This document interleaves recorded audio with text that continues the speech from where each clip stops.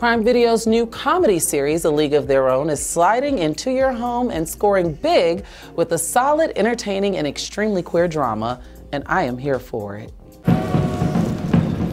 There's another one on Tuesday. Tuesday's too late, sir. Do not approach the train. Let it happen. I'm in. Ticket, please.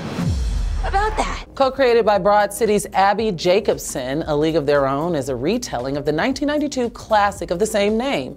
As the film turns 30 this year, it was important for the new series to celebrate but not copy it.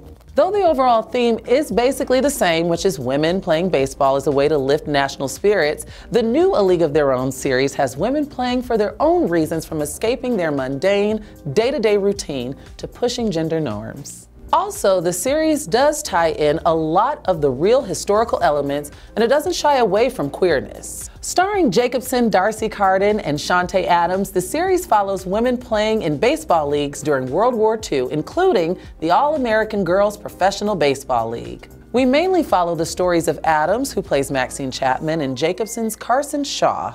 Max's story shows the special struggles baseball-loving black women have to deal with, while Carson's story deals with a more personal conflict. Carson does clearly have a passion for baseball and decides to take the leap and try out now that her husband Charlie is away at war. Hey you! You're clearly going to tryouts. She doesn't look like that much competition. I could be competition, I think. We're here for the tryouts. I don't think you understand. This is the All-American League. We're pretty all-American. Who was that? The series pays homage to the original with the inclusion of a character played by the legendary Rosie O'Donnell. She's the owner of an underground speakeasy where some of the cast find a way to be their more authentic selves. Other standout performances include Bamizola Ikumelo playing Clance, who's Max's best friend, alongside Shantae Adams, Kate Berlant, and Kelly McCormick playing other teammates.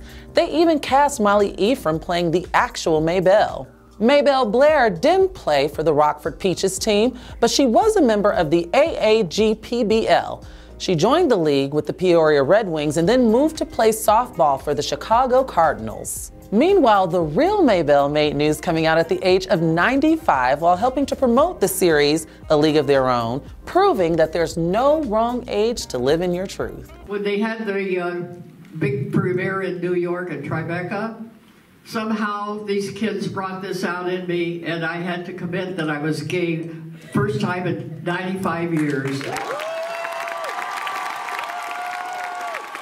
That is just the best. Now, make sure you set reminders for August 12th when A League of Their Own lands on Prime Video, and get ready for these ladies to score big.